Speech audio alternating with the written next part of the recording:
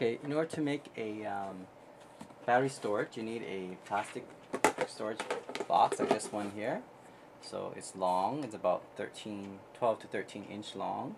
It's about maybe 2.5 to 3 inch in depth.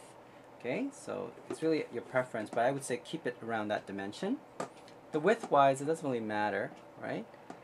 This is, I think mine is about, let me try to check here, about 6 to 7 inches. What you want is, of course, get a Bristol board panel. This one you can get from any hardware store, a lumber store. They should have it. It's compressed wood, but usually used for the bookshelf at the back of the bookshelf, or any type of shelves. Okay, and what you want to do is cut it to size so it'll fit snugly into the plastic panel like this one, like this.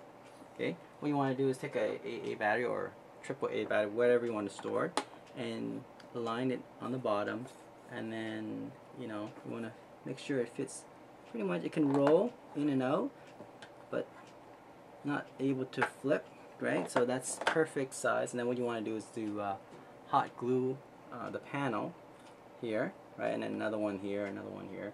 So maybe I could fit about probably 4 or 5 panels along here, and probably could store over 300 batteries, right? And maybe I'll label excellent, good, okay, and need recharging for all the alkaline battery that I have. Okay, so first thing is you want to do is you want to cut the Bristol board panel so that it will fit snugly into the plastic box.